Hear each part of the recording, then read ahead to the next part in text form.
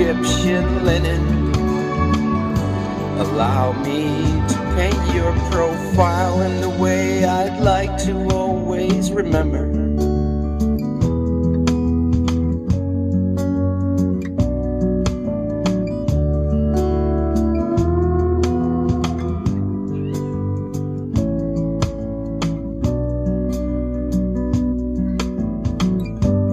Dappled by the morning light radiating from my bedroom window, I'll fantasize a holy night, make you into an elegant symbol, divinely feminine, the fertile maiden principle, sublimely sensitive, flush complexion, condensation, residual, prime physical specimen, freckled with the perspiration of exertion, scented by time and cinnamon, legged as a centipede, statuesque person. Fishnet clad, resembling a trophy bass. Miss, I've got it bad for you. I'm hopelessly going overboard fast, attempting to measure the scope of your blurred by bokeh flesh contour. Your carnal pleasures kept in the boat. Celebrate this version of you, give or take less or more.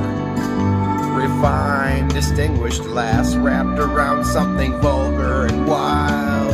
Your touch extinguishes the ash. Your presence inspires volcanoes to come alive.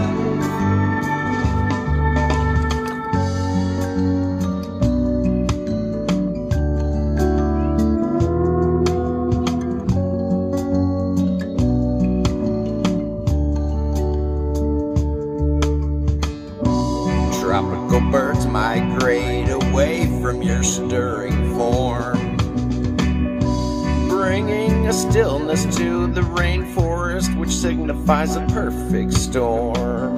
You're coiled and purring, fetal, freshly born, unbound from the husk of a mortal person. At your presence be known, we can sense you're rousing from within our own trembling bones.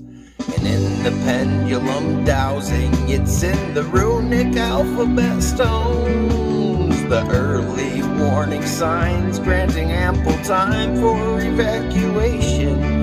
Yet we stubbornly stay behind for the honor of dying from your divine devastation.